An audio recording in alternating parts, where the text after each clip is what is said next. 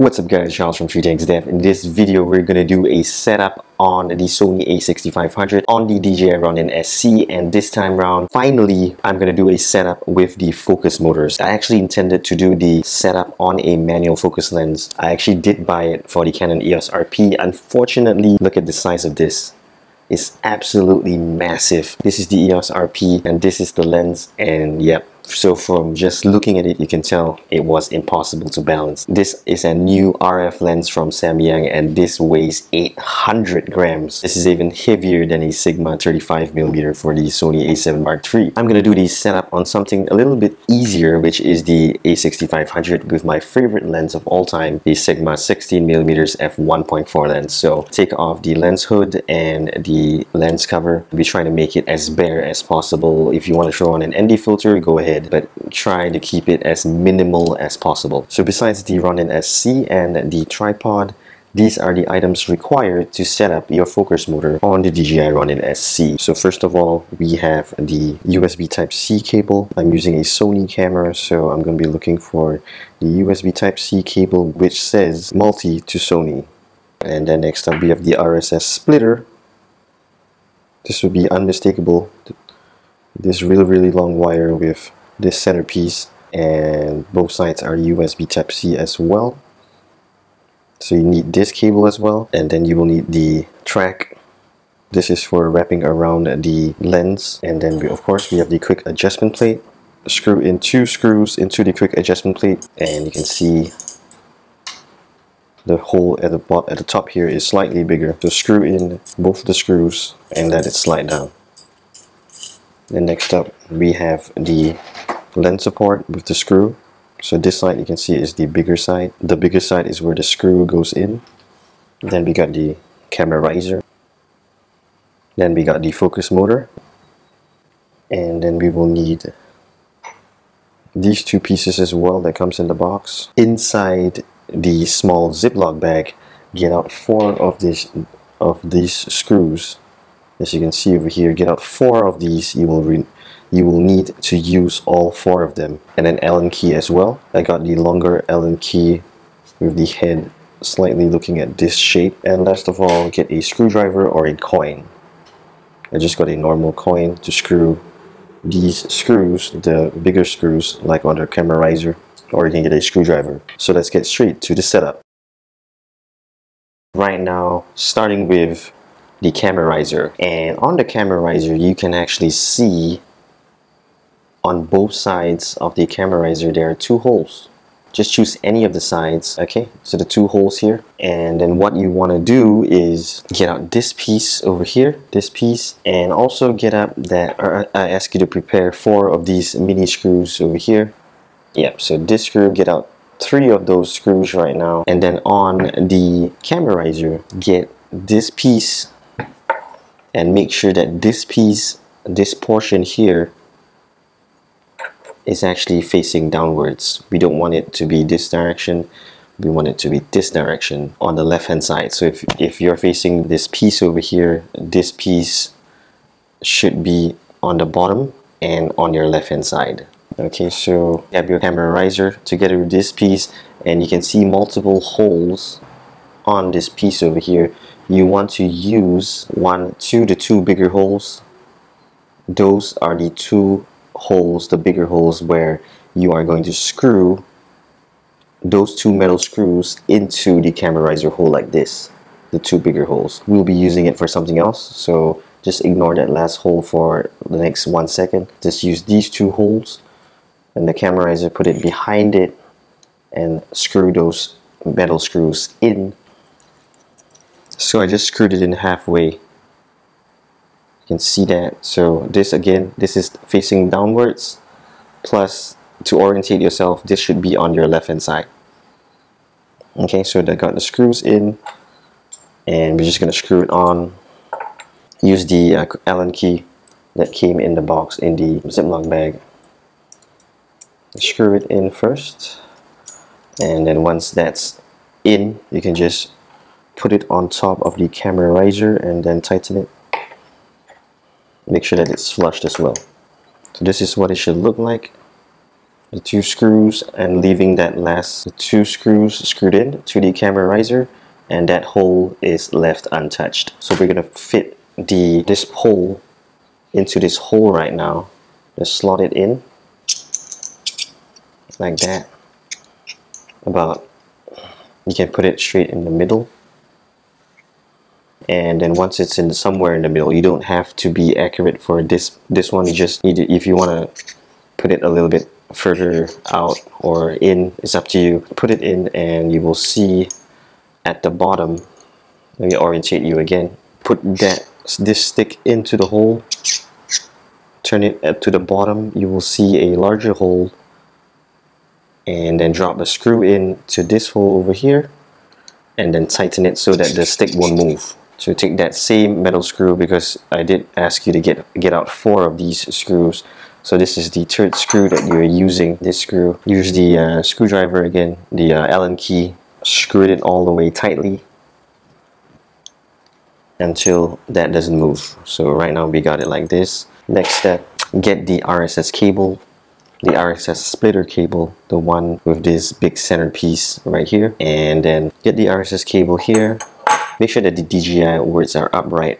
Like right now you can see on the screen, the DJI words are upright. Face it towards you. Okay, so the DJI words are upright and facing towards you right now, and then we want this DJI words to be facing downwards. So turn it around, facing downwards, so the DJI words are facing downwards. Get this thing that you just built, so the camera riser is here, and if you flip it like this, if you flip it horizontally, the camera riser is on top. At the bottom here where the 2 screws are, you will see that additional hole. You will see that additional hole at the corner here. Remember, I asked you to keep it safe, free for now.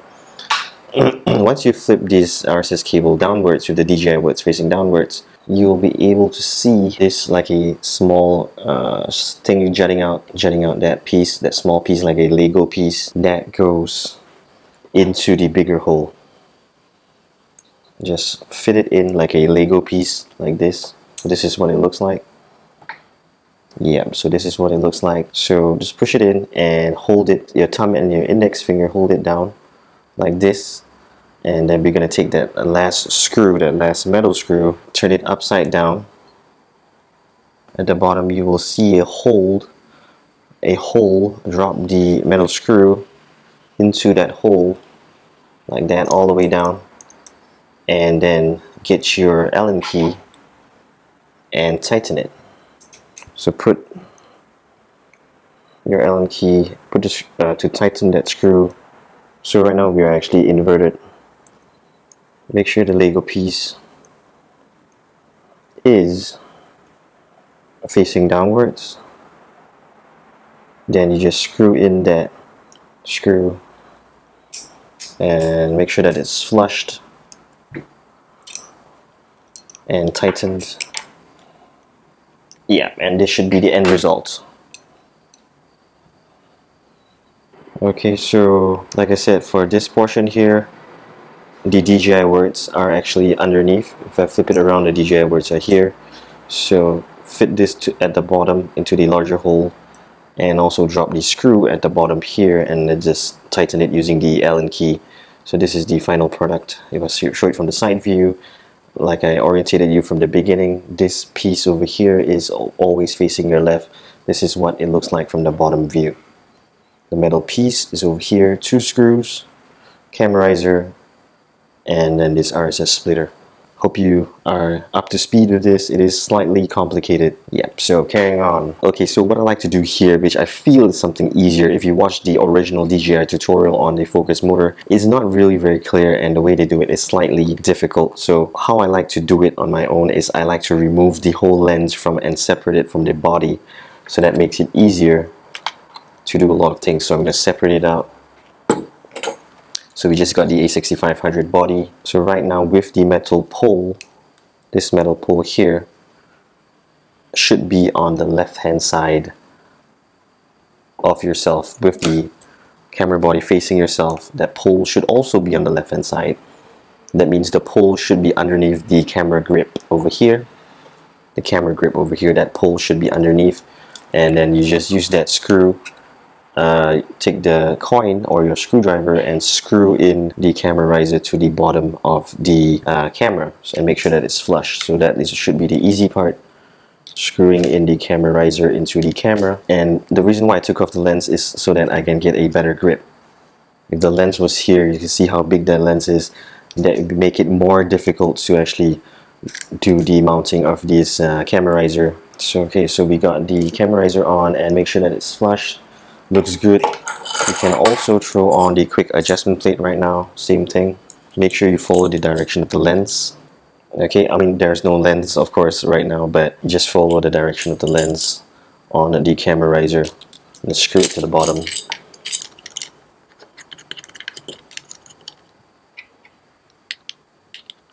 So use your fingers and tighten it as much as possible, then use a coin or a screwdriver and just tighten it down. The quick adjustment plate, make sure that it's all the way to heavy, like that. So I got it all the way to the top right here, because the lens, the Sigma 16mm is pretty large, so it's pretty long, I mean. So we just want to get as much of the extension of the quick adjustment plate as possible for support. So this is what it looks like right now. So this RSS splitter will be resting on the quick adjustment plate, so that's all good. Actually, it's not resting, it's just like a millimeter above. And also loosen this screw over here. And right now we have the lens separated out, because what I find, if you had the lens on the body and you try to mount this thread, get out the thread right now, and if you try to mount the thread on the body, it's extremely difficult because this thread is so strange. It's meant to be like this, but it's really difficult to get it on. So what I do is I'll take the thread and then I'll just give a rough measurement like this, about this much. See, I can wrap it as much as possible around here, and then what I'll do is I'll just tighten this on my estimate just now around the diameter of the lens, like this. And just right now I'm pushing it in. It's really hard to get. It's a bit tight, but that's the way it's supposed to be for these threads. Okay, so I got it in like that. And we have this additional thing. So once you got it in, we want this portion over here, the track, the portion of the track, we want it to be in the middle of the lens. So normally the lens, all lenses should have that white dot like this.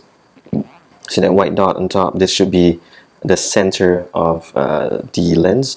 So we want to get this piece over here in the middle as well. So how I do the thread is that I will just slide it on, and when you slide it on, okay, here's the white dot. When you slide it on, we want this loose end here to be away. Slide it on. I'll slide it on first and I'll show you what I mean.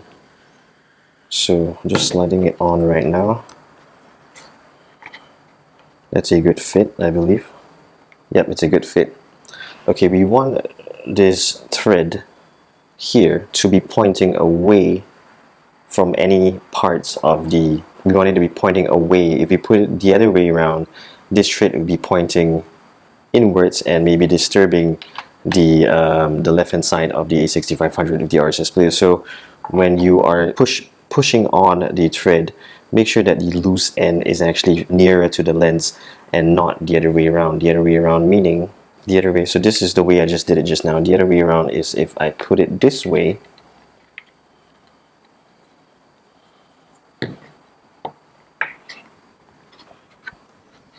as you can see right now, the difference, the thread is on nearer to the camera. Imagine that the camera body is here, the thread is on the inside. We want the thread to be on the outside so it won't interfere with anything. So get that thread away nearer to the lens. Feel that your measurement is a bit loose, you can just take it out, readjust it a little bit tighter. For me, I think it's good, so you can just test it out. If you just move it, it should be nice and smooth. Okay, so we got it done. Pretty cool. Okay, so right now we are ready to mount this lens with the thread onto your camera.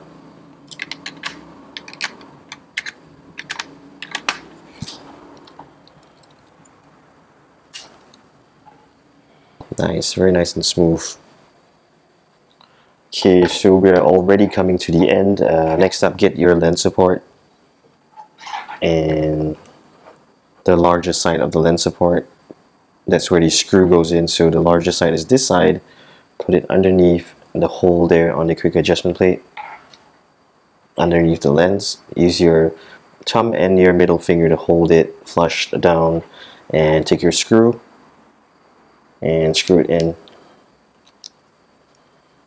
This lens support is of course optional because the lens support is actually hindering the movement of the thread on the manual focus wheel, because the lens support is actually rubbing against the manual focus wheel. So if you don't require this, you can just remove it if you want to. Mine seems to be pretty alright, not really affecting the movement. Oh, it is. Okay, so I'm going to take it off. It is affecting it. Yep, so I'm going to leave out the lens support, so that lens support is optional. And last of all is the focus motor. So focus motor, pretty easy.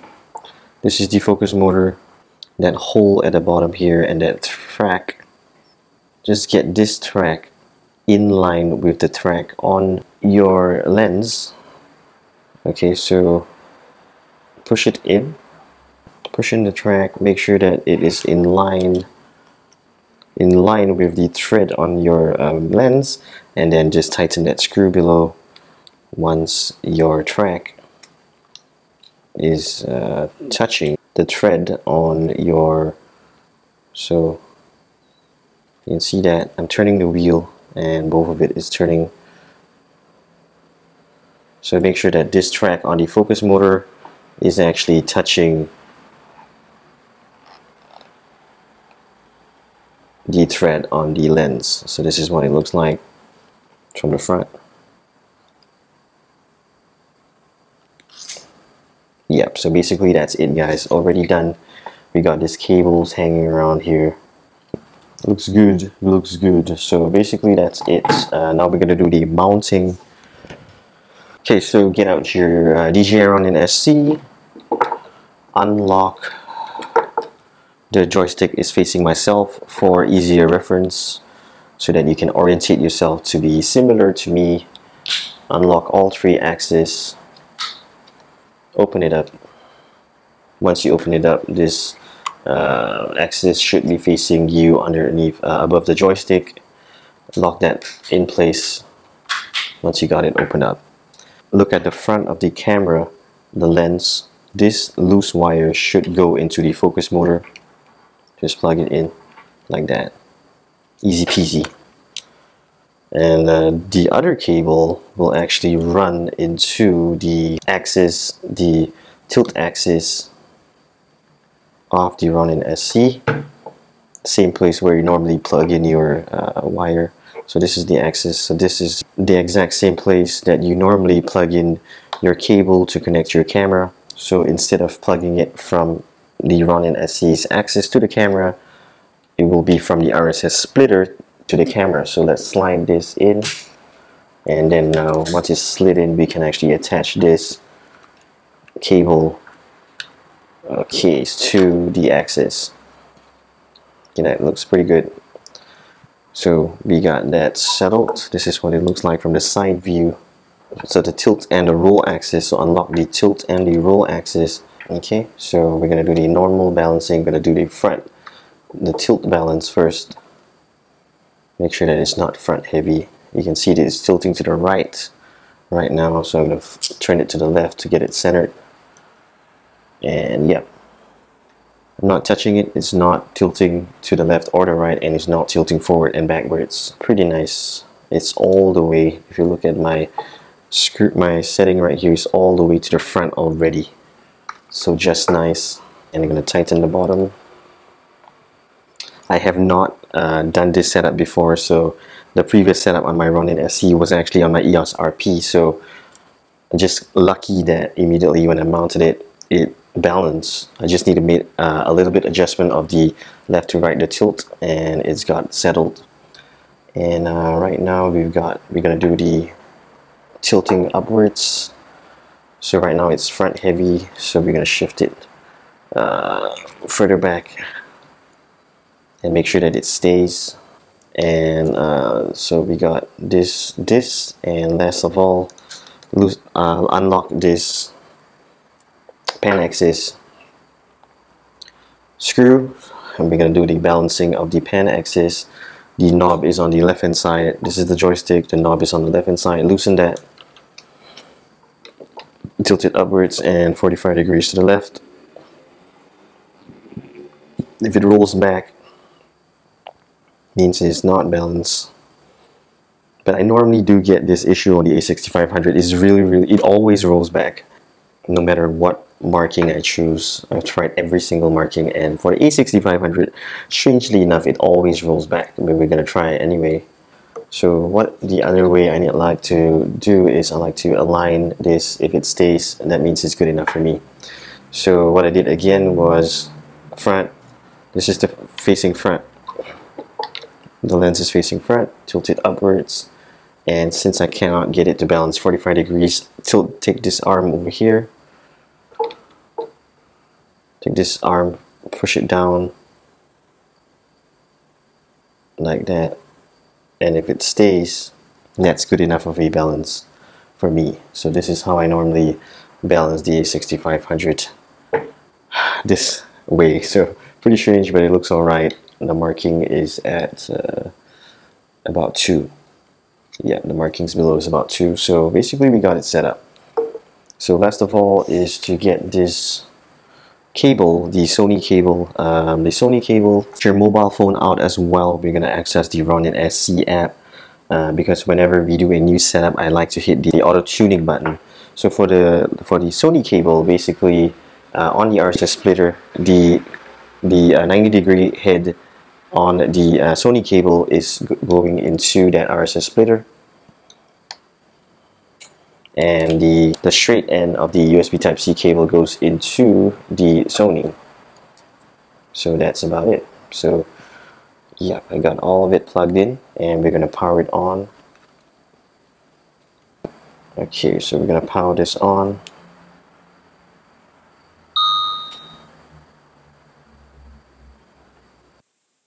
Camera on as well. Go into your Ronin app, make sure all the axes are actually unlocked.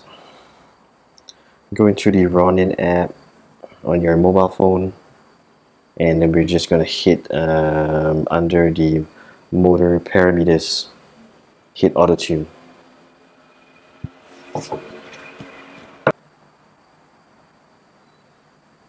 You need to switch your settings on your Sony to manual focus. Okay, so we're going to switch the mode on your A6500 to manual focus mode first before we try out the axis and the balancing, whether everything is perfect.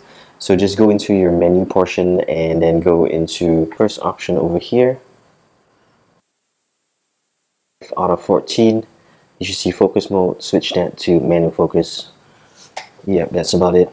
Now we're going to do the testing out of how well I did the balancing and stuff. So okay, so I'm just gonna put it to the left and right. Nice, no weird noises from the motors. Tilt up 90 degrees, tilt down.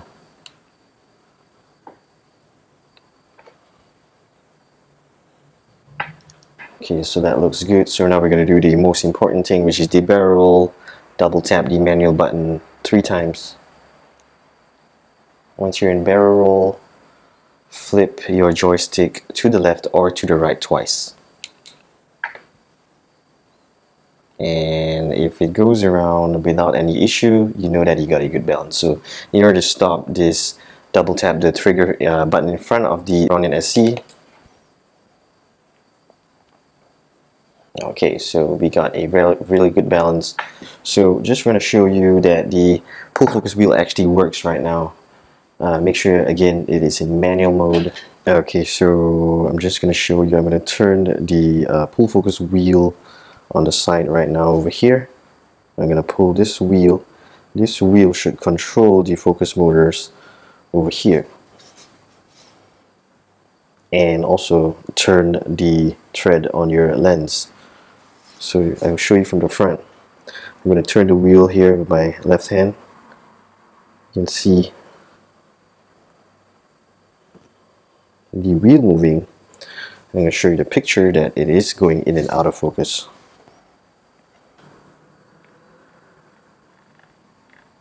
Alright, so yeah, just needed some adjustment.